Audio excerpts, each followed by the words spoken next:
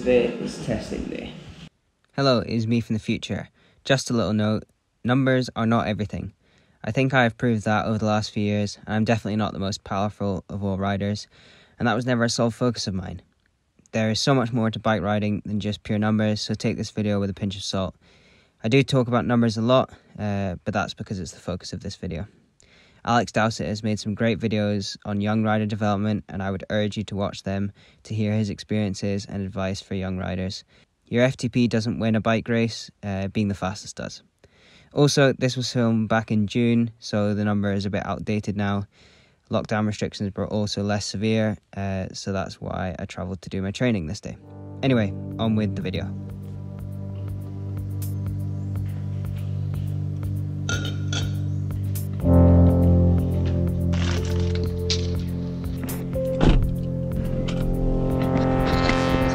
Peebles to do my testing today.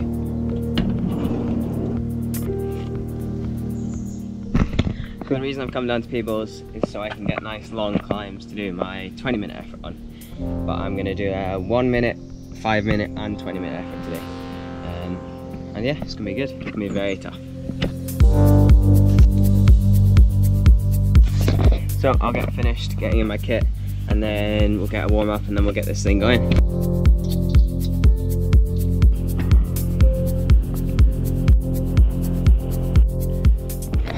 Okay, so the protocol for today, starting with a 30-minute warm-up, just to open up the legs, get everything working. Getting a bit stiff this morning, so that'll be good. Then we've got 2 1-minute efforts, all out, with adequate rest between. 2 because I probably won't go hard enough in the first one. Then good rest again, and then 5 minutes all out, another good rest, and the big one 20 minutes all out. So yeah, I'm pretty much going to do them all on climbs, off-road, smooth off-road. Yeah, should be good. It's warm today, but it's overcast, so it won't get too hot. Let's give it a roll and see what we can get out of the session. Almost finished my warm-up. I'm going to do my first 1 minute effort up the main fire climb in Glentress. So yeah, I've got the GoPro on the front, so I'll have that going while I'm doing the efforts. And I'll put some power over the top so you can see what type of numbers I'm doing. But after the whole session, I'll run down the numbers and watts per kilo and all of that, so all you geeks can work it out. But yeah, first 1 minute effort now. Give it everything I've got and see where we're at.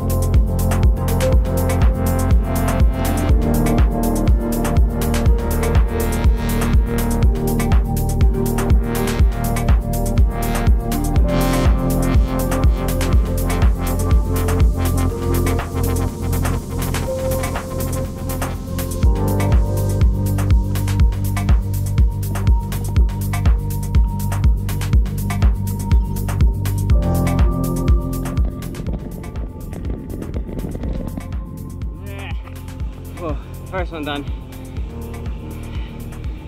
First 30 seconds my legs felt like wood, and then for the last 30 seconds they felt like fire. I'm gonna spin out all this lactate now for 10 minutes, and then we go again.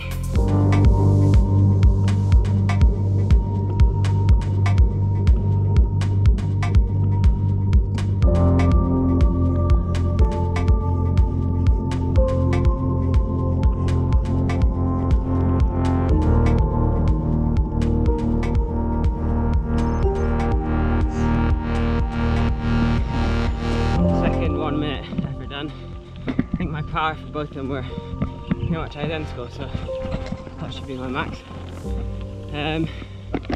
Yeah, they felt alright. It's so hard to judge, isn't it? Like, maybe on a longer ride, when I'd be fully warm, like in my rhythm, I could do more, but that's the whole point of the test, is that it's always the same. So 30-minute warm-up and then those 1-minute efforts are done. So 5-minute test now, next. Just as hard as the 1 minute, but last 5 times as long. But yeah, this one suits me more, I think, I guess. So spin around for half an hour, get gel in me, and I'm gonna do it on the next climb.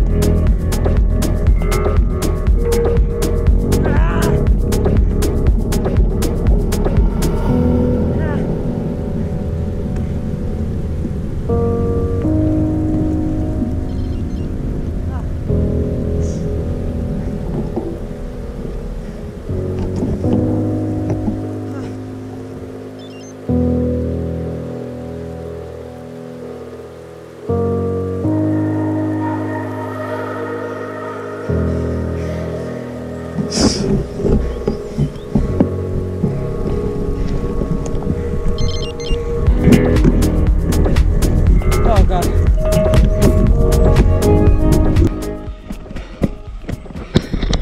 Oh, another PB.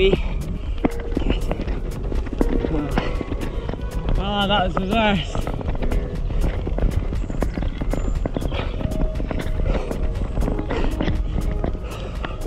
Oh my god.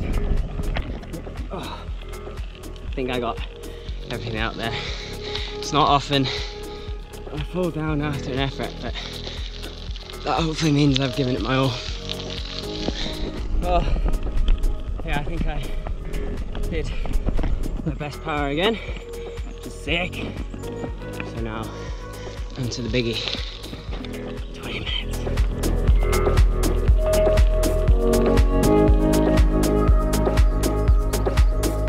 Alright, final effort. Going from Peebles, up Janix, and then all the way to the mast. All on fire roads. Yeah, I don't think I'll make it to the mast, but it's gonna be over 20 minutes, so that's ideal.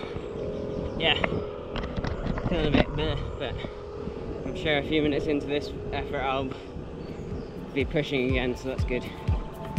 Let's finish it off good, get those numbers up. Let's have it.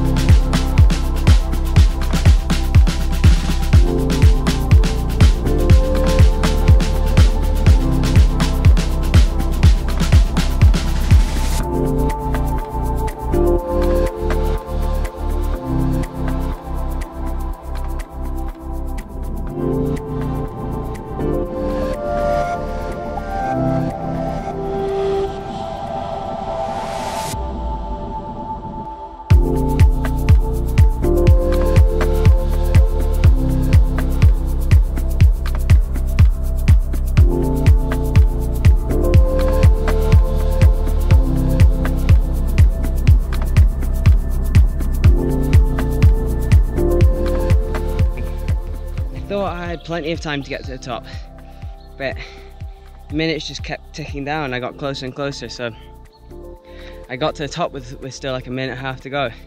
So I kind of turned around and kind of pedaled downhill with my brake on as hard as I could, but I still had stuff left, like still had more to give, which is frustrating. So my average power for the 20 minutes was 3:58, but I went relatively hard into the effort just to get the legs going, so I'm hoping that my 20-minute power will be alright from there. But damn, that's frustrating.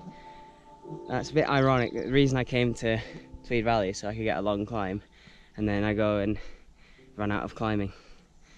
But yeah, here's what it is. But the good thing is I feel great, which is so happy. Like, it's such a relief. I've had some really good consistent blocks, and just seeing progression every block, and it's just, yeah, it's perfect when you get those power numbers on the up and everything. So yeah, we'll get down to the van, get some clothes on, get some food in me, and then we'll talk through the power numbers. But yeah, overall very positive. I've smashed my PBs in every area. Bit annoying about that last one, but we can do again. We can try again. It's an improvement, and I know I've got a bit more to give, so it's very good. Awesome. Get all these flies away from me. Also, it's so hot. It's like a dead calm, warm day.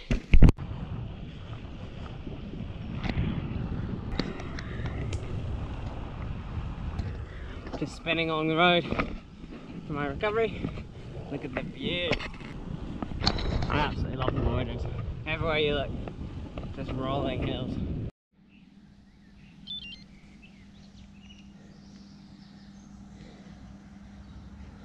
The ride's just uploading now. I probably won't be able to help myself from having a wee look, but I'll get changed and then I'll talk you through the numbers.